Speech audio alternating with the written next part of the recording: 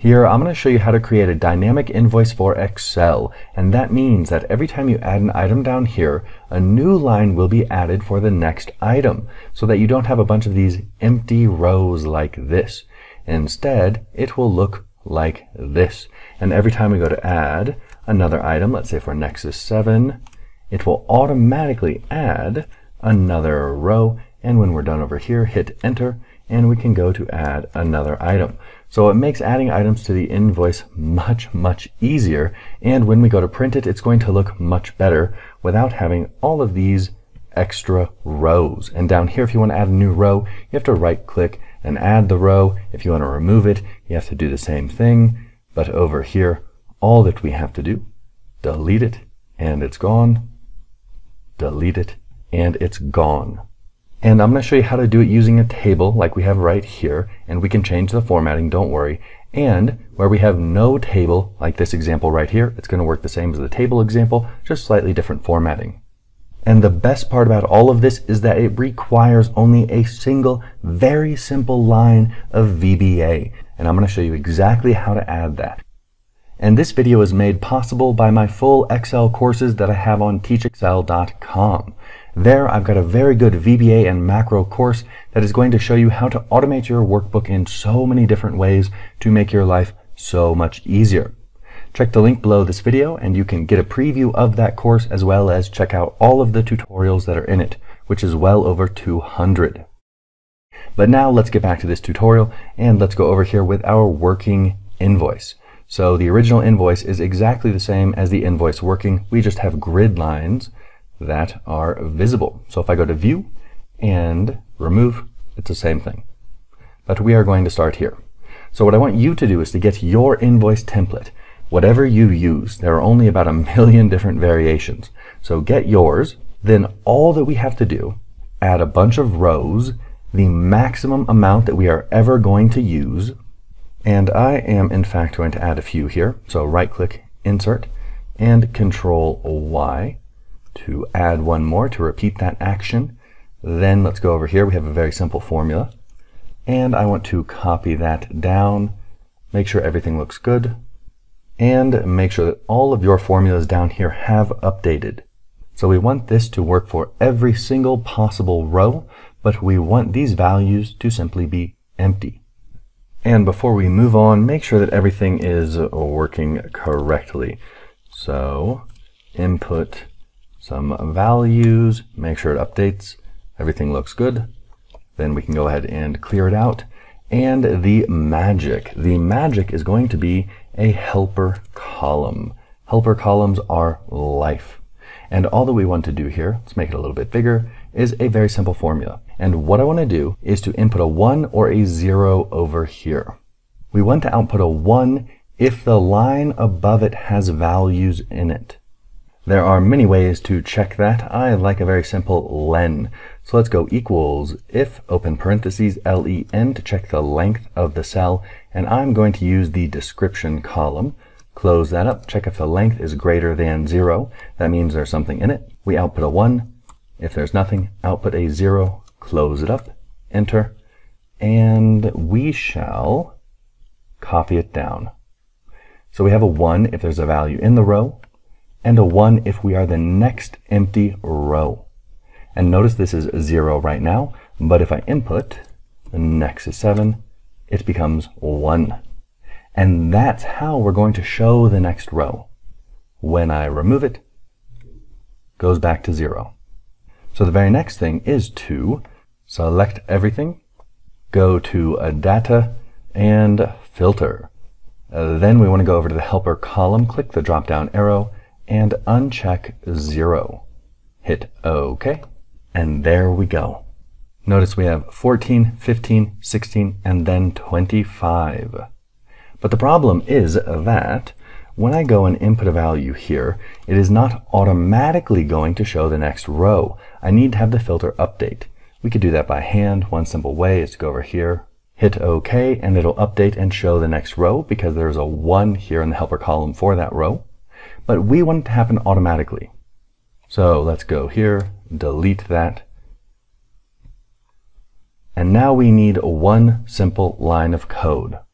And what we can do is right-click this tab, Invoice Working, go to View Code, and up here in General, click a Worksheet.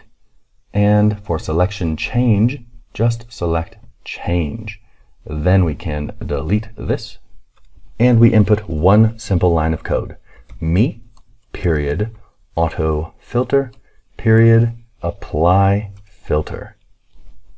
Then we can hit Alt F11 to go back to the worksheet and a Nexus 7 tab. There we go. That's it. One simple line of code, this guy right here, combined with a filter and a helper column. But now let's make it look a little bit nicer. Go back to the worksheet, Alt F11, and right-click the helper column, and click Hide. And of course, you want to make sure that you don't have anything above or below that helper column, or it will also be hidden. And one more thing I'm going to do, so it will look a little bit nicer, is remove the grid lines. And now let's delete that. That's so cool. And let's go Nexus 7, tab 5, each one is 10,000, enter. Now I'm ready to input Nexus 8 and continue on and on. So it's easy, it's fast, and it looks much, much better, especially when you go to print it. And you don't have to worry about right-clicking and inserting or right-clicking and deleting rows for your invoice. Now, that's all there is to do if you just want to have a simple filter like this. But if you do have a table, so like this, I'm going to show you how to add that right now. And it's almost exactly the same. We just have to do a little tiny bit more for the code.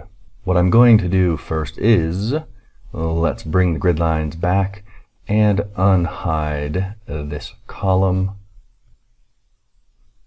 and remove the filter. All right, and let us take the filter out. Okay, so you have it like this. You want to make it into a table, very simple. Select everything that you want to be a table and go to Insert Table or Control T. Make sure my table has headers has been checked. Hit OK. And now we have a table. And the next thing to do is to apply the filter. Of course, you can double check all the formulas to make sure they are okay. So we will click the arrow and the 0 is off the screen. I'm just going to deselect the rows with 0, hit OK. There we go.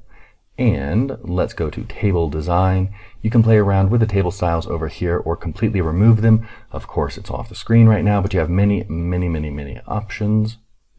We'll stick with the blue, but what I do like to do is to remove the filter button. Makes it look a little bit nicer, I think. And then we can right-click the helper column, hide that guy.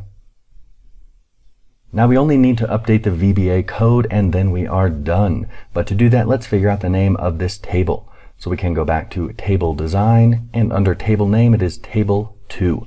Let's rename that to TBL Invoice 2 because we already have a TBL invoice. So you want to give it a descriptive name. Start it with TBL, good idea, not required though.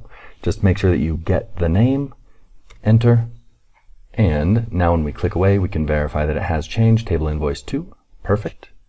Now right-click the tab, View Code, and we are going to comment this guy out with a single quotation mark, and make another one, me.listObjects, that's what a table technically is, TBL Invoice 2, the name we just gave it, .autofilter, .apply filter. So a slight change to the code, but not too difficult. Then Alt F11 to go back here, and let us try it out. Remove Nexus 8, perfect. Add Nexus 8, perfect. And make sure it works, perfect. And of course, don't forget to remove the grid lines and change any other formatting that you want. And now you have a nice, neat, dynamic invoice with very little VBA code required. But remember, this is just the tip of the iceberg for what you can do with VBA and macros. Automating your workbooks will make your life so much easier, and it's going to save you hours of time every week. I highly recommend that you check out my full VBA course and see if it's something you'd be interested in. I've got a preview video for it at the link below this video, and you can give it a look and see if you'd like to take the course, or if you have any questions about it, you can always message me from teachexcel.com. For this tutorial, that's all there is. Don't forget to like, subscribe, and hit the bell icon so you can get all of my new tutorials in the future.